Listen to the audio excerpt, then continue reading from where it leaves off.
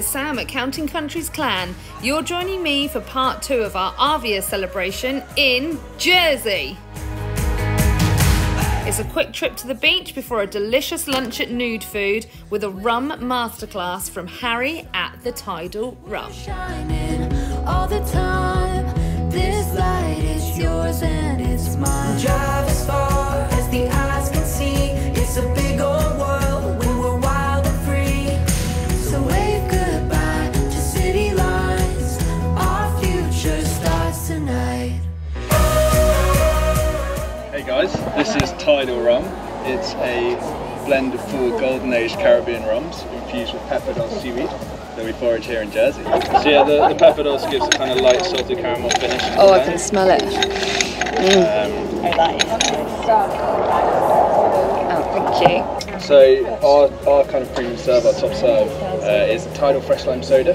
So highball glass, lots of ice, a dash of Angostura bitters, half a lime squeezed, and topped with a good soda. Oh, nice, okay. That sounds delicious. Kind of refreshing and drink on board.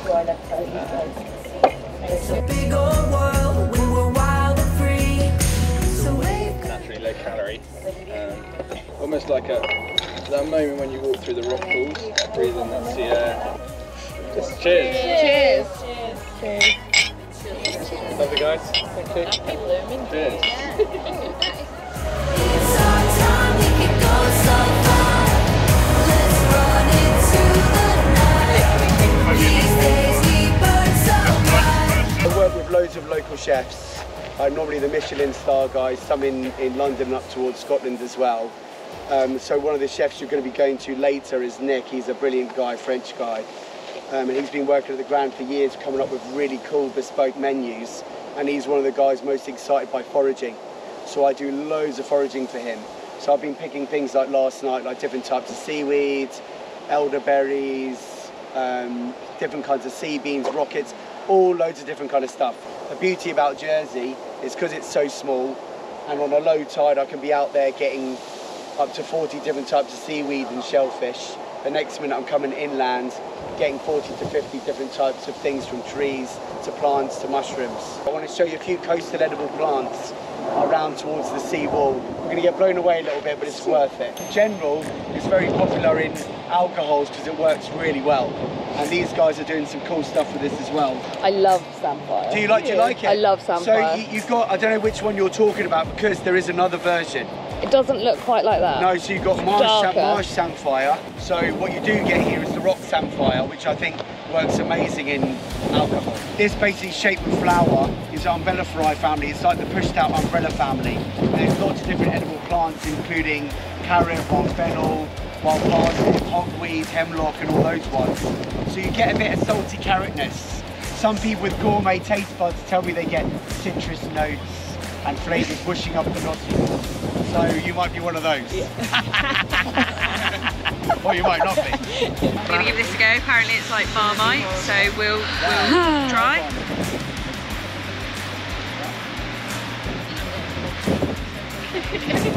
Okay. Oh, that's lovely. That's really nice. It's like celery. Reminds me of celery. Celery, okay, yeah. cool. Ouch, a bit spiky, but it's good. Yeah.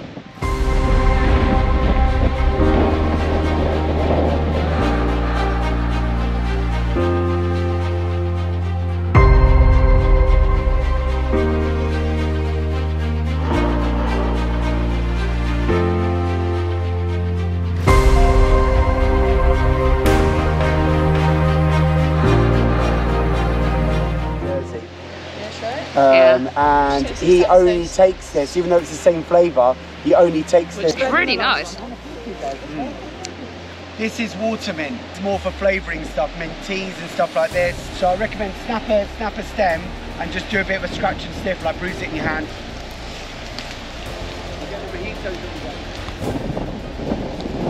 He said like scrunch it up. It's really nice. Yeah. There you go. This is just soften the blow before you go through these brambles. So it has a thing called oxalic acid in this one. It's common sorrel. So when you eat it, it's super sour, really tart. The whole thing. Whole thing. Go on. Oh, well done. Make your face. It tastes like a peach. Like a lemon. Yeah. Or a big peach. Okay, so far I have no taste. Oh, See how that is? That is definitely. Really? So now you've said that. That is peach. oh my god, that's lush. If that stops your feelings. That's probably the nicest thing I think we've had so far. Yeah. You have one? That's really good. Can I have some for the plane, Jim? Yes.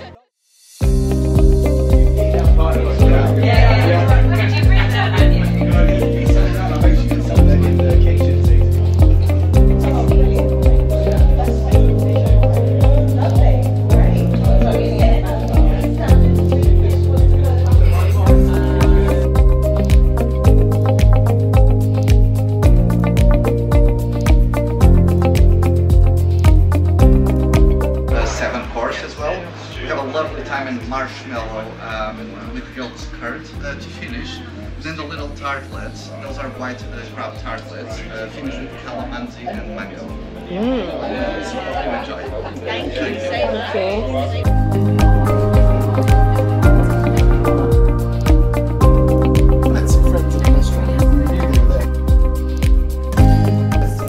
This is wild turbot, saffron risotto, mussels, cockles, sea vegetables, thanks Kazz, and Exmoor caviar, and it was unreal. And a rum-based pre-dessert with little crumbs all around, and that's made again especially in-house. They're quite to the sweet side, I would say. And then we're finishing with also a rum sorbet just underneath. Wow! So I hope you all enjoy. Thank you. Thanks. Oh yeah, that's very good.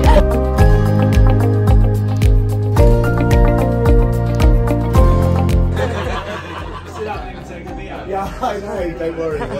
Beautiful, delicate flavours. Everything. Excellent. Thanks. Have a good night. Thank you. Words and pictures are not enough to describe just how incredible that meal was. We did so much in that one day in Jersey, and I can't believe we started with zip lining and ended with that amazing meal. The time to fly home has come way too quickly, but I'm so excited to give my boys a big squeeze. Jersey, you were amazing. If you haven't checked out part 1 of the video where you can see me ziplining and getting on the king swing, which is the most intense experience of my life, then you can check out that video here. If you liked this video, then please hit subscribe and also that bell notification so you know when a new video is uploaded. There's a lot going on at the moment. Jersey was just the second event in our Arvia tour, and there are quite a few more things to come. All in the next few weeks. So please do hit subscribe, hit the notification bell, and we'll see you soon. For now, this is Sam at Counting Countries Clan, and these are our ever after adventures.